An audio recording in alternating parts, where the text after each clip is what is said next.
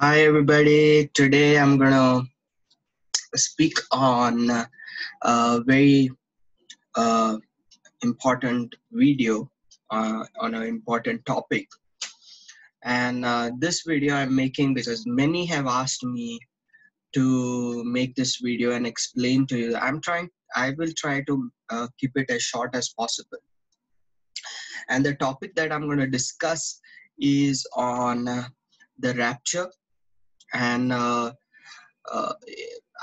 there are a couple of videos on rapture that I have done, end times theology, eschatology that I have done. So you can check those videos out on my YouTube channel. They are very informative. But this teaching is, or this video specifically is on 1 Thessalonians chapter 4 verse 13 to 18, because many people take this scripture and say, look, here is rapture mentioned in the Bible, and this is what it is talking about, rapture.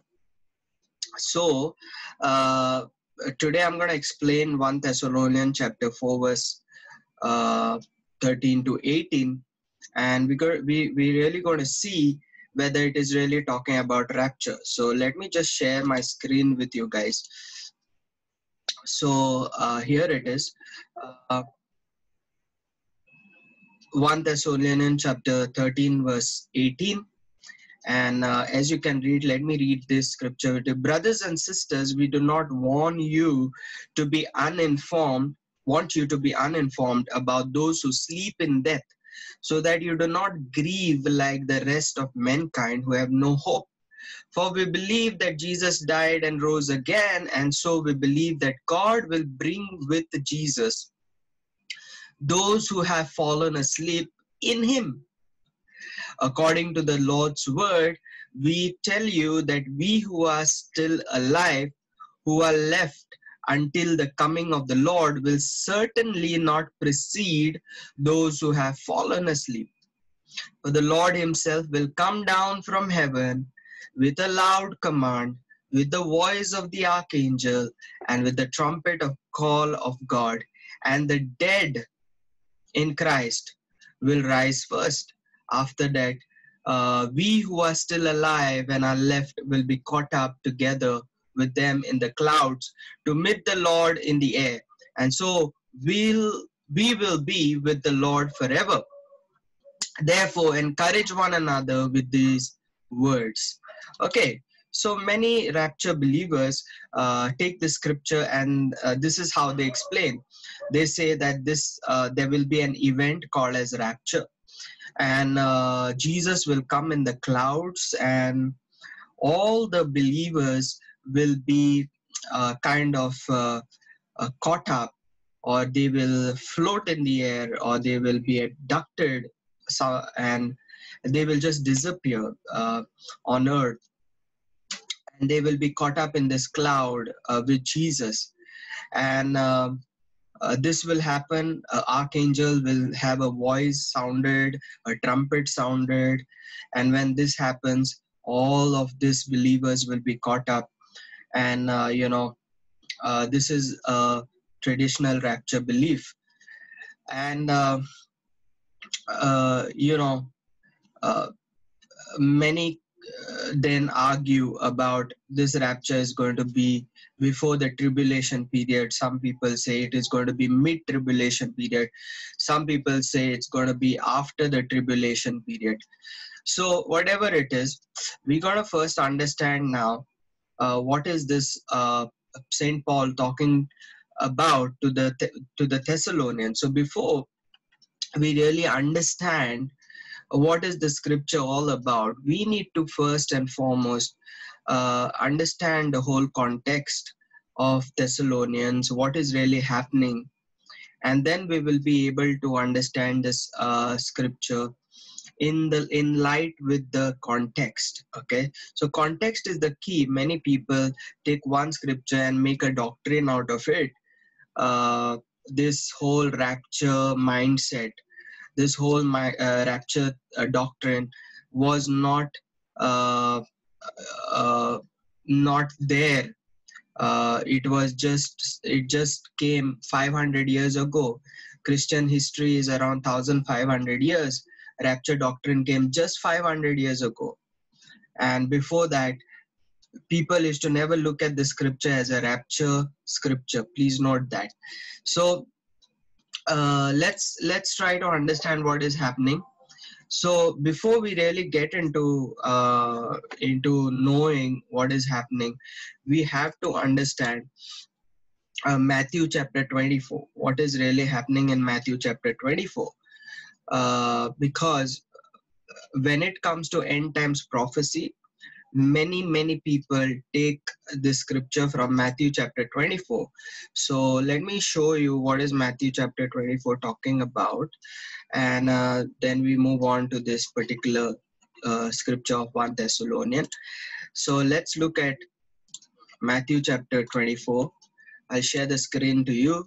So look at this, Matthew chapter 24. This is Jesus prophesying the future. And it says, Jesus left the temple and was walking away when his disciples came up to him to call his attention to its building. Do you see all these things? He asked. Truly, I tell you, not one stone here will be left on another. Every one will be thrown away.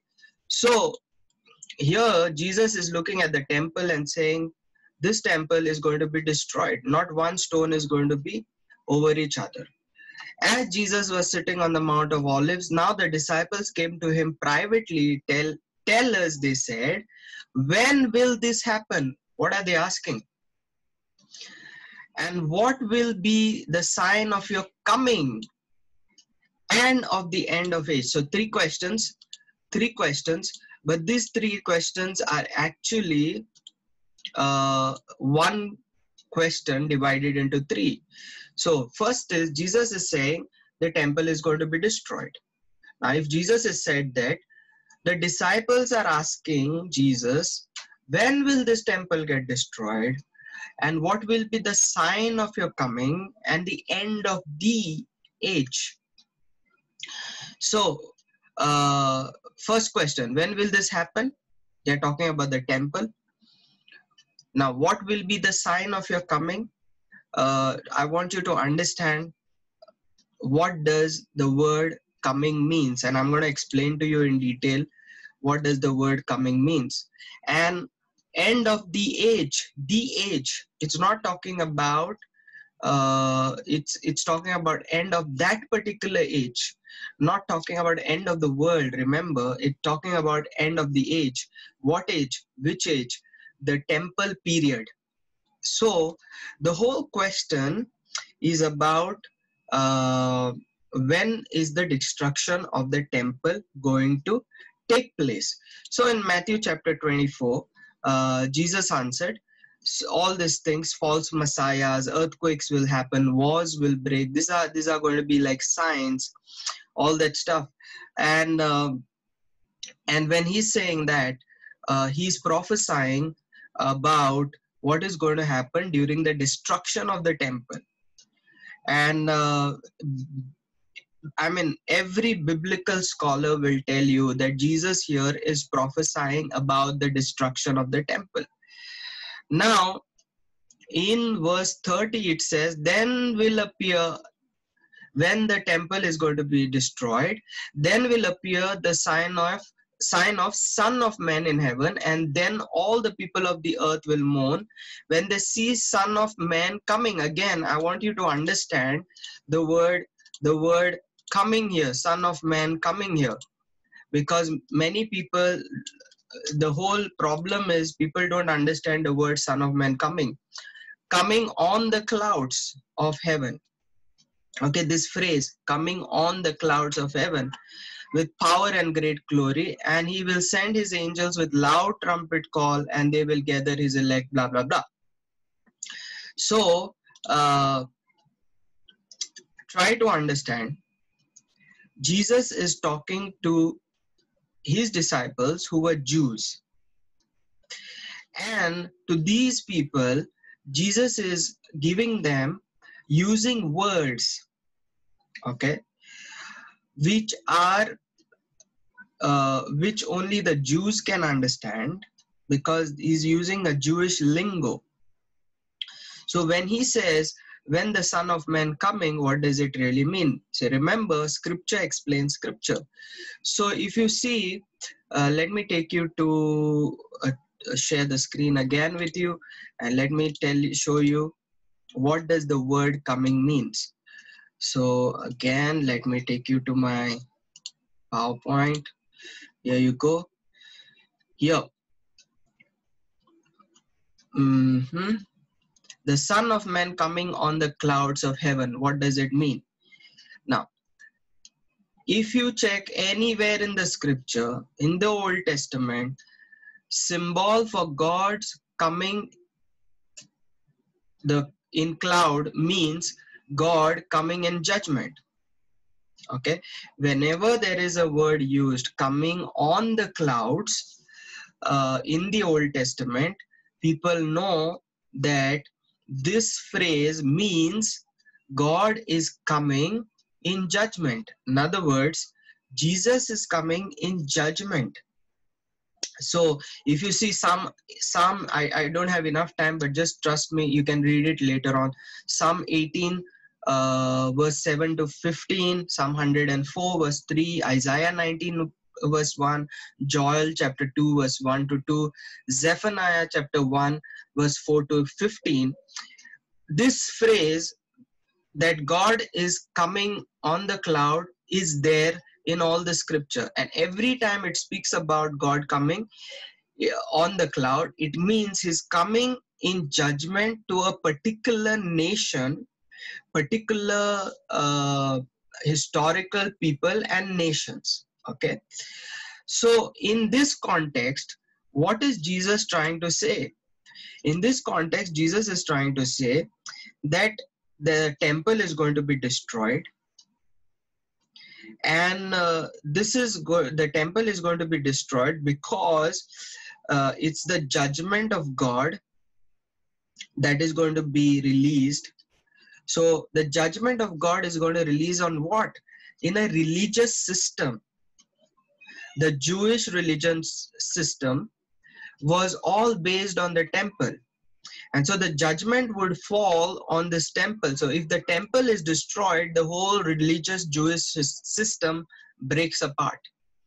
And so in order for the kingdom of God to really be established and manifest, this temple had to be destroyed, and God's judgment had to come over the religious system. So the question here, the thing is, Jesus is saying, the temple is going to be destroyed. I am going to come. The Son of Man is going to come in judgment and judge this religious system. And he's trying to tell about this end of this period. What period? The whole religious system period. That's what Matthew chapter 24, if you read there, many people think Matthew chapter 24 is about what is going to happen at the end of the world. It's not end of the world, it's end of the age. What is going to happen, how the world will end, the end times, all that stuff. Jesus is not prophesying the end times. Jesus is prophesying end of that particular age. Okay, so I put the basis now. Now let me again share the screen. Okay, now Matthew chapter 24 has 4 parts. He speaks 4 things. First is Jesus is telling that you will be preaching about the kingdom. There will be persecution, second thing. There will be power, and then the last thing will be the coming of Jesus. Meaning, Jesus is telling, now remember, the temple was destroyed in AD 70, and the so-called what we call as coming of Jesus happened in AD 70, because the judgment over the religious system, the temple breaking happened, destroying happened in AD 70. It was destroyed by the Romans, but it was considered as the judgment of God. Now, before that, what was happening is Jesus was saying that you will be preaching, there will be persecution, and that you will have power, and then you will also see the coming of the Son of Man in judgment against the temple system. So four things. If you see, that's what Jesus says: when you preach, you will be persecuted, you will be taken to government and kings, but don't worry, you will be given power what to say. And then Jesus will or the Son of Man will come on the cloud. Basically that phrase means coming in judgment, destroying in AD 70 the whole temple system, the whole Jewish religious system. Because in order for the kingdom of God to really be established, okay, in the realm of the spirit, religious system had to be broken apart. Remember, uh, Adam fell from sin, he broke his relationship with God, and so then came the Jewish religion, which tried to say that through this religious system you can have that relationship with God, but it was not possible to have relationship with God through religion. So Jesus came to bring the kingdom of God, restore back the relationship. So in order for the restoration to happen fully, the religious system had to be broken. And that's what was being prophesied even in the Old Testament, that a new covenant will take place. The old covenant will be broken. The old religious system will be broken, and Jesus will have a new covenant, and the kingdom of God will come. Okay, kingdom of God will come. So remember, the kingdom of God is not something that is going to come in the future. The Bible clearly says the kingdom of God has already come. Okay, so in AD 70, the kingdom of God, which had come, became established because the old system broke away. So you can't put the old wine in the new wine skin. So the old system broke away through the destruction of the temple in AD 70. Now let's come back to Thessalonians. Thessalonians, what was happening? Let me explain to you a brief context of Thessalonians. So Paul writes a letter to the Thessalonians. So what was happening in the life of Thessalonians? Thessalonians, they were worried. The people of Thessalonia, the church in Thessalonia, were worried because many of them were martyred. Many of them were martyred uh, before the temple could be destroyed, before they would see the Son of Man coming in AD 70, before they could see the judgment. What happened was many were martyred. Why they were martyred? Because they were persecuted by Jews. If you check Acts chapter 17, 1 Thessalonians chapter 2 verse 15, you will come to know that they were persecuted by Jews, and the Jews were the main reason why they were martyred, they were persecuted.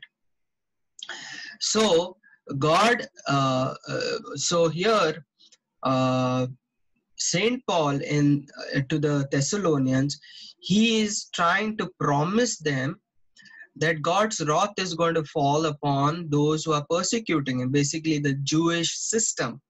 God's wrath is going to come, God's judgment is going to come, the temple is going to be destroyed, and that is also going to reveal the coming of the Son of Man, coming of the Lord in his kingdom. Okay, his kingdom is going to be established. So this is what the context of Thessalonian is. So now, everyone, the early Christian knew very well that the temple is going to be destroyed, and after the destruction of the temple, the kingdom of God is going to be established. Kingdom of Jesus is going to be established. Jesus is going to reveal himself through this whole breaking of the kingdom. And so before that could happen, There were Thessalonians who were martyred, they were dying, and they were worried about them not able to see the coming of the Lord. And so Saint Paul is now writing a letter consoling them and trying to tell them, don't worry, the kingdom of God is going to be established. Jesus is going to show up.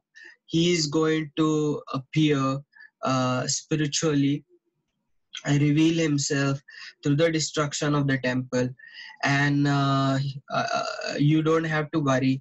These people who are died and gone, they are going to be with him in that kingdom, and you too are also going to experience the kingdom. Did you get this? Okay, next. Now I'm going to explain to you verse by verse what does it mean. So in 1 Thessalonians chapter 4 verse, look at this, 1 Thessalonians chapter 4 verse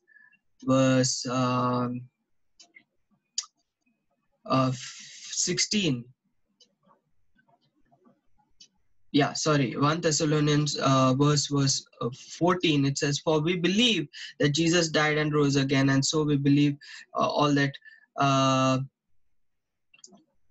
according to the Lord, verse 15, Lord's word, we tell you that we who are still alive, who are left until the coming of the Lord, will certainly not precede those who have fallen asleep. I'm going to explain verse by verse what it means. It says, according to the Lord's word, we tell you that we who are still alive, who are left until the coming of the Lord, will certainly not precede those who have fallen asleep.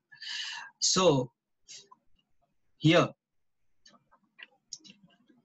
we who are alive, here, Saint Paul is saying, people are martyred and gone, no doubt about it. People have been persecuted, many have died because of the persecution. But Saint Paul is saying, when this coming of the Lord happens, it's called a parousia, the appearing of the Lord. Parousia happens. When this coming of the Lord happens, coming of the Son of Man happens, these people in the spirit will be with the Lord, no doubt, and we will be entering the kingdom of God. These people in the spirit will be entering into that established kingdom of God, or they're going to experience that established kingdom of God. And along with them, we also who are alive will experience that kingdom of God. So that's what he's saying. We are not going to precede. Okay, it's not going to we are not going to precede. We are going to all together experience that kingdom of God. So just I want to say, look at that word which says we who are alive. So Saint Paul is saying we who are alive, meaning during that time, those who are alive during that age, that period of time, they are going to experience the coming of the Lord. Not we, not you and me, not people who are 2000 years. So the Lord would come in their lifetime. Point number one. Point number two, look at Matthew chapter 24 verse 34. What it says, truly I tell you, this generation, not 2020, this generation, meaning during Paul's generation, will certainly not pass away, or the generation during Jesus' time will certainly not pass away until all these things happened. Look at Matthew chapter 16 verse 28. It says, truly I tell you, some who are standing here will not taste death before they see the Son of Man coming in his kingdom. So you see, there it's clearly mentioned, Jesus is saying that generation, the generation during Jesus' time, is not going to is going to experience the coming of the Son of Man, is going to experience the destruction of the temple at 70 AD. He's also saying some people who are there with him are not going to die. They are going to witness this this coming of the Son of Man, which is going to take place. So he is not talking about we who are alive. Paul is not talking about not those who will be alive in 2000 years ago, but he's talking about that generation when he was alive.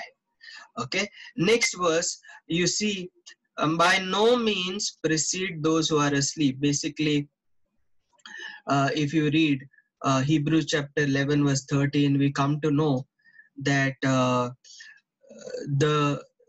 all those who are dead and gone, all the Old Testament prophet who are dead and gone, they were given a promise, and their promise was, if you read, see, verse 16, it says, instead they were longing for a better country, a heavenly one. In other words, they were longing for a kingdom. Therefore God is not ashamed to be called their God, for he has prepared a city for them. So God prepared a kingdom for them, a city for them. And this city is not the old Jerusalem. This city is the new Jerusalem. And if you read Hebrews chapter 12, it speaks about the new Jerusalem, that is a spiritual Jerusalem. So Jesus did not come to establish a earthly kingdom. He came to establish a spiritual kingdom. And all these Old Testament prophets and men of God, they died with a promise to enter the kingdom of God. Now this entering of the kingdom of God would happen only when the Son of Man came in 70 AD, and there was a destruction of temple. There was a judgment that was released. There was a destruction of temple. The old Jewish system got collapsed, and the new kingdom of God, the new city, was established. So that it says, by no means precede those who are asleep. That means those people who are dead and gone, people who have been martyred during the time of Thessalonians, and we who are alive, we are going to be together witnessing and experiencing the kingdom being established, the parousia, where Jesus is going to appear, the Son of Man is going to appear in his kingdom victoriously. Okay, so that is what it means. Now let's look at the next one. For the Lord himself will come down from heaven with a loud command, with the voice of the archangel, and with the trumpet call of God, and the dead in Christ will rise first. So remember this. This language now Paul is using is exactly the same language which is used in Matthew chapter 24. Matthew chapter 24 verse 31. Look at this, what it says. And he will send his angels with loud trumpet call, and they will gather his elect from the four corners, from one end to the heavens to the other. Okay, so it's a, remember, when God is talking about a loud voice, a trumpet, it's a prophetic language.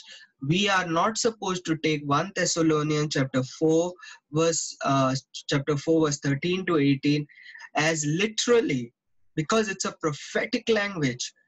And this language was understood by the Christian during that time, because it was an Old Testament language. It's a prophetic language. Look at Isaiah chapter 30 verse 30 and 31. The Lord, now this is how God came in judgment over this place called as Assyria. And look at the language. The Lord will cause people to hear his majestic voice, see voice, and will make them see his arm coming down with raging anger and consuming fire, with cloud burst, thunderstorm, and hail. The voice of the Lord will shatter Assyria. With his rod he will strike them down. And if you check Isaiah chapter 37, this prophecy of Isaiah, which was prophesied in chapter 30, got fulfilled in Isaiah chapter 37.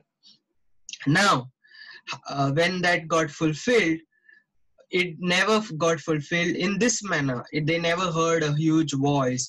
They never saw an arm coming out.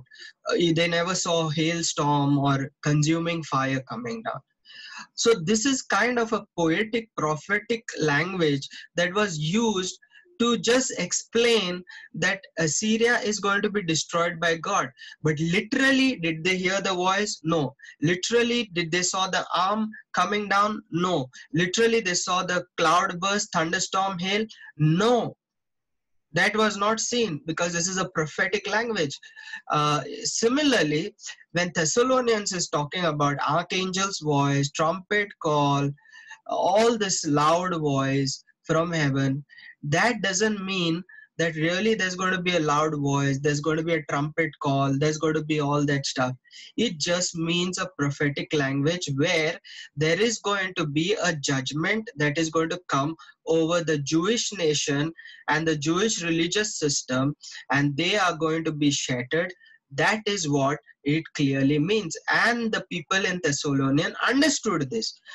The early church understood this. That's why they never believed in rapture. Rapture is a doctrine just came 500 years ago. Okay, next we got to look at the trumpet. The word trumpet is there, that there will be a trumpet blast. Okay, so if you look at book of Revelation, it speaks about 7 trumpets, and each time there is a trumpet blast. Now, does that mean a literal, there is also in the book of Revelation bowls of wrath being poured out? But were there really bowls which was thrown of wrath which was poured out? No, it was not literal language. It is a metaphorical language. In a similar way, when Revelation is talking about 7 trumpet, it does not mean really there will be a trumpet played or sound of a trumpet. So if you see, again, it's a prophetic language. It does not supposed to be literal. So the people who believe in rapture, they believe there's going to be a trumpet which will be sound, and people are going to hear the trumpet and they are going to be just taken in the cloud.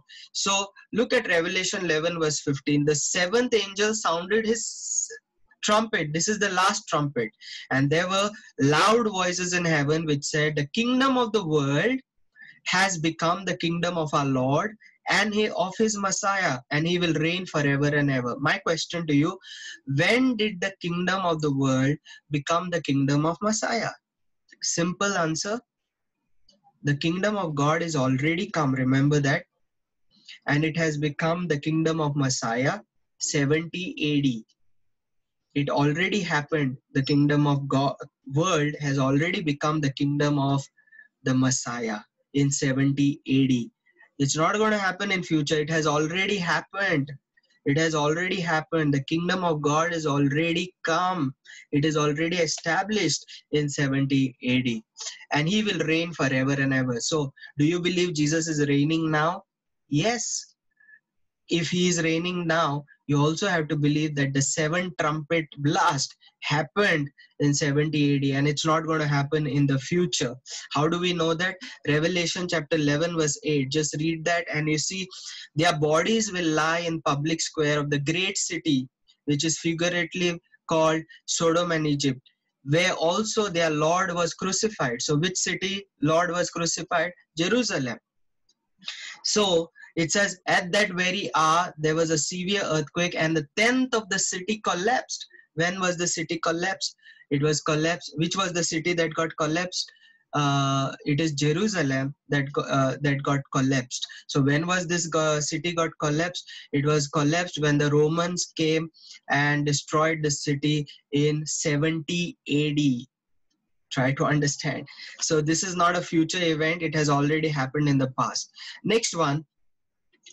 We see this word, this phrase, after that we who are still alive and are left will be caught up together. Okay, now this is very important. So it says the dead in Christ will rise first. When it says the dead in Christ will rise, doesn't mean there will be a bodily resurrection. It means those who are dead in Christ will be transited into the kingdom of God. So they will be experiencing the kingdom of God. The religious system will be broken. And then we also, they who are alive, okay? Remember after that, we who are alive, when he's talking about we, it's not about us. He's talking about, Paul is talking about his lifetime, his generation. Alive and are left will be caught up together. Now this word caught up, I want you to look at this word caught up. And the word caught up here in Greek, they say hapazo.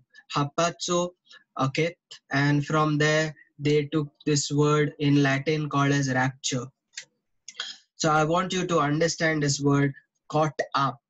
First and foremost, in the original Greek, so the belief, when you read this caught up, many people think that people on the earth will be floating up and caught up in the sky in heaven. So first and foremost, in original Greek, when this word was written, that word up was not there. It was just caught, hapazo. This word hapazo appears 13 times in the New Testament. And what does it mean? It means by taken by force. Remember, Jesus says the kingdom has to be taken by force. So appears 13 times, and it means taken by force, or it means take away or taken away. But it never indicates a direction. It never says you will be caught up or down or side or somewhere like that. No, it just means you'll be taken into the kingdom. You'll be taken away into that established kingdom of Christ. Okay, so that explains the word caught up. Hapazo doesn't mean you'll be raptured, floating in the air, in the sky, in the cloud. Okay. Next, caught up together with them in the clouds. Okay, so when you hear the word clouds, what does it mean? Okay, when you hear the word clouds, what does it mean?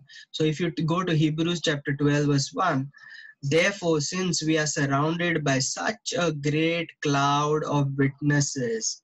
So the word cloud means together with them in the cloud, means we will be all the dead and also those who are alive are going to experience the freshness or the new kingdom, or the new kingdom that Christ will be establishing in 70 AD by destroying the old religious system.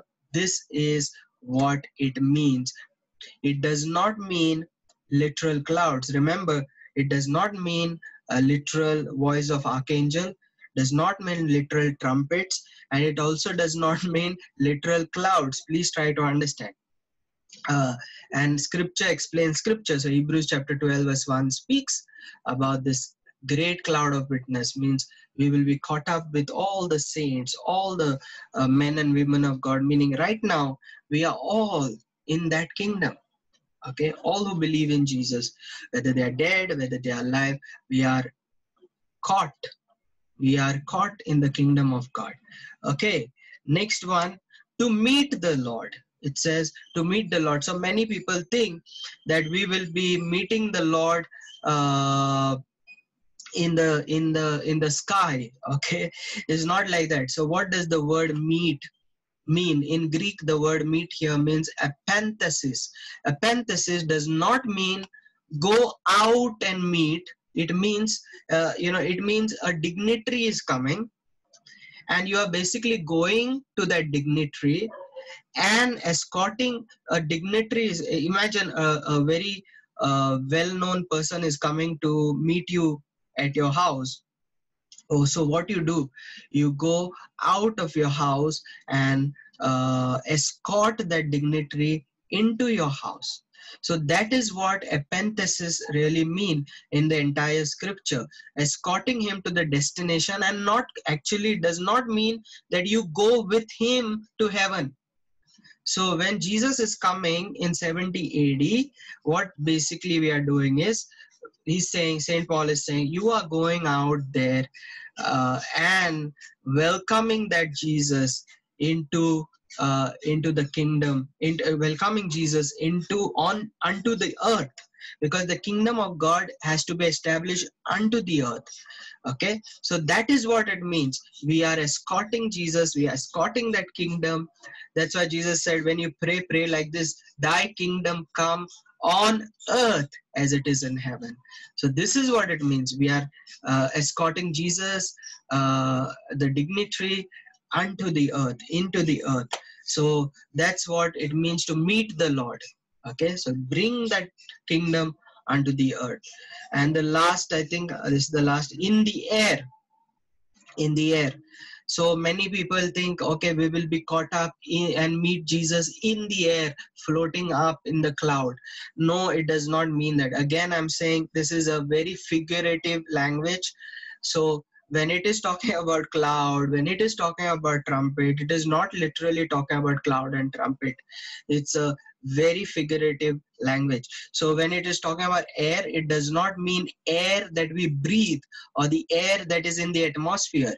It means Christ is coming in victory over all evil forces, because air signified a realm where the evil forces were ruling. So because the air speaks about the realm or the kingdom which was ruled by evil, but now conquered by Christ and ruled by Christ and us. Okay, so if you look, simple example, Ephesians chapter 2 verse 1, it says, as for you, you were dead in your transgression and sins, in which you used to live when you followed the ways of this world and of the ruler of the kingdom of the air. It is not talking about a physical air, it is talking about the spiritual realm, the spiritual dimension or realm. So that is what it talks about.